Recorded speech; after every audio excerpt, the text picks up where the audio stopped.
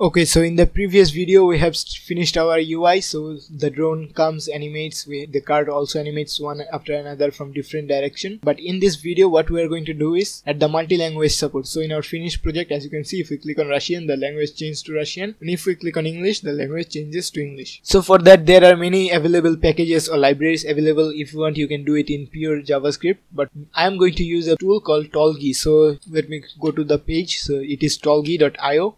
The reason why I like Tolgi very much is because of their UI. You'll see in a moment, but for now simply you can go to the tolgi.io and create an account. After you have created an account, you can click on get started. You won't have any project here, but I already have one because I created one previously. So what you are going to have to do is click on add, and here you're going to have to name your project. So let's say my project or my React app, like so. And then you have to specify the languages that you want to add in our project. So I want just English and Russian, but if you want, you can add as many languages as you want. So I'm going to say Russian and click on save, and then you have to click on your project. So after that you have to add the text that you want the translation for. So let me go to the project and then click on add. First you have to add a key for your text. So the key, you can think of it as a variable name. You'll see why. So first text will be the B drone bot. So copy this, Control C, and paste it here, Control V. And the key to be the key can be, let's say, page underscore title. So this is the text is our page title, page underscore title, and then you have to paste the Russian text. For that we can use Google Translate. So we can say Google Translate and paste our text, Control V, and we want it to be translated to Russian, and this is what the Russian text looks like. So Control C, and we can paste it, Control V, save. So just like this you are going to add translation for all your text in your page. So let me do that real quick. Okay, so I have created a key for all the text with their translations. So as you can see here, we have all the text that we had in our page. So now we are going to click on integrate, and we want to integrate it in our React project. So we are going to click on React. You can also integrate it with Gatsby, JavaScript, Angular, whatever you want. So we are going to click on React. So after that, if you don't have any API key, you can click on create one, and we can choose all of them. No worries. So save. So after that, we have to install the Tolgi package by running this command. So copy this. In another terminal session we can paste it. So paste it and click on enter, and this will start installing the Tolgi package. So let's wait for the installation to finish. Okay, the installation is now finished. So let's open up our sidebar. So Control B. So according to the documentation, we have to create this .env.development.local file in our project folder. So copy this, Control C, and in the React folder we're going to click on new file, and we're going to create that file. Inside that file we have to have these 2 lines of code. So Control C. So these are basically the API key for our project. So save it, and we will be deleting them very soon, so don't worry, our app will be secured. So after that we have to import the Tolgi packages in our project. So copy this line and go to the index.js. Let's say we want to paste our codes here. So Control V, and now what we need to do is wrap our project with this Tolgi provider. So let's copy this, Control C, and here is our app. So paste it, Control V. Oops, looks like we didn't copy it. So copy it, Control C and Control V, paste it, fix the indentation like so, and let's close it. So /Tolgi like so, and if we now save it, nothing should happen yet. So if we go to our project, as you can see, everything is still the same. But now wherever we need to use the translations, for example in the app page you have the text, we have to translate them. For that we are going to use this T from React, Tolgi/React. So let's import that. So Control C and Control V. T is for our translation. So instead of having this text here, we are going to use the T. So T component. So T like so, and inside that we are going to use the key of our translation. So if we go back to our translation, here is the key that we want to use. So for the page title, the key was page title, Control C and Control V, save it. So now we have to do this for every key. So let's do that. Okay, so I have done that for all our text. So as you can see, I have changed all the text with this T element and then added the tag for our text like so. So now let's try to restart our server. So let's say Control C, Y, and then again we're gonna say npm start. hit enter. I accidentally changed the class, so let me change the class back again. So this should be pricing, not price. Click on save.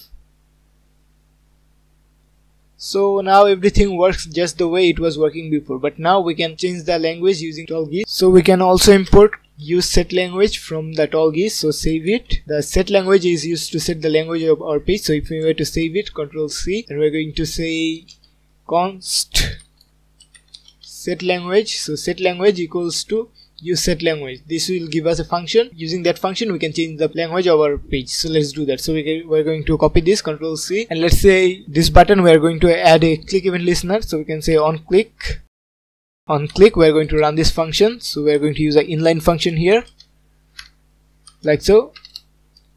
Let me close the sidebar, and we can use our set language function, and we're going to have to set the language code. So if we now go back to our project and go to translation, as you can see, the language code for English is EN, for the Russian it is RU. So when the English button is clicked, we're going to set the language to EN, and let's copy this, Control C, and paste it here. When the Russian button is clicked, we're going to set our language to Russian, so RU, save.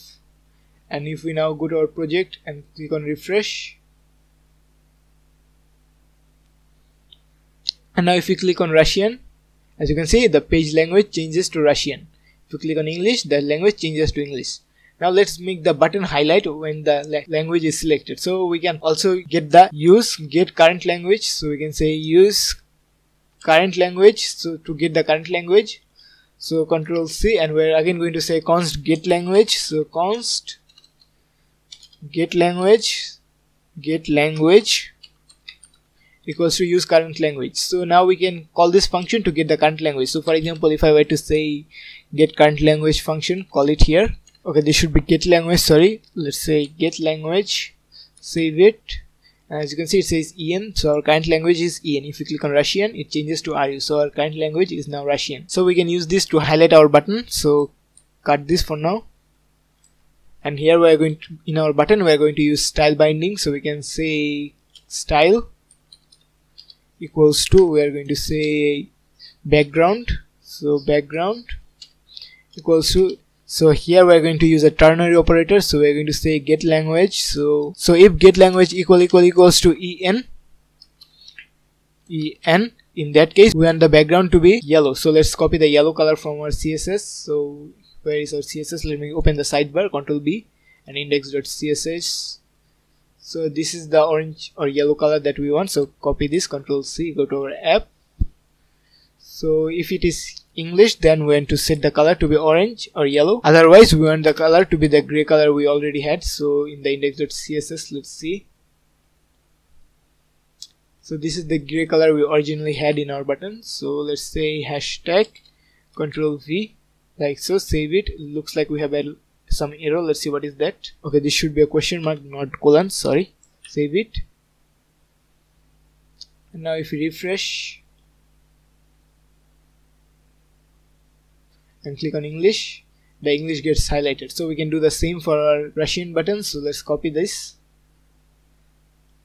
Control C, Control V, save it, and this time we are going to check if the language is Russian, save it. So now English is highlighted. If we click on Russian, the Russian gets highlighted and also our text gets changed. So our language translation is also working. Okay, now what if you realize that you have some translation mistake in your project? We have to change it, right? So to change it, what you can do is go to the project/translation and you can edit them here. Or what you can do is click on Alt and then click on anything here, and as you can see, this brings up a modal through which we can edit our translation on page. So this is what I really like about Tolgi. Okay, now this is all good, but in case of production we don't want our API keys to be visible, so we have to do something about it. So if you now go to the documentation again and click on integrate and scroll down at the bottom, you'll see prepare for production, and click on click here, and this will show you how you can prepare your project for production. So let's do that. So first you have to export your project. So click on export and then export as zip.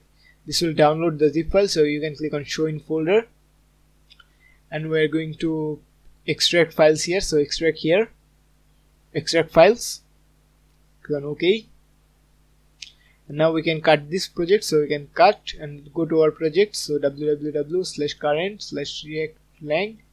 In the source folder, I'm going to create a new folder. I'm going to paste it like so.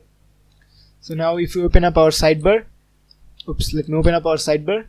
As you can see, we have this folder. We want to rename this, so we want to rename this. We can rename this to whatever we want, but I'm going to rename it to I18N. That is most reasonable. So let's say rename, and rename this to I18. Save. You can name it whatever you want. So inside that, you'll see we have two JSON files. One is our English translation and one is our Russian translation. Okay, so now let's see what else we have to do. So instead of all this, now we can use this static data object. So Control C, copy this and paste it, Control V, and we are going to import our Russian here instead of this. So we're going to say Russian, and this will be RU. Save. Okay, now we don't need the UI anymore. So UI was the one responsible for importing the modal through which we could edit text, take screenshot, etc. Save it. And now we can also delete this also. So delete, save, click on save. And now let's go to our project. So as you can see, this is still working just the way it was working before. Another thing I like about Tolgi is if I now refresh, as you can see, our language is still saved. So the selected language is still visible. So it was not set back to the English. So this is another advantage of Tolgi. But anyways, now we have successfully completed our project. I hope you really enjoyed it. If so, don't forget to toss a like and subscribe, and I'll see you next time.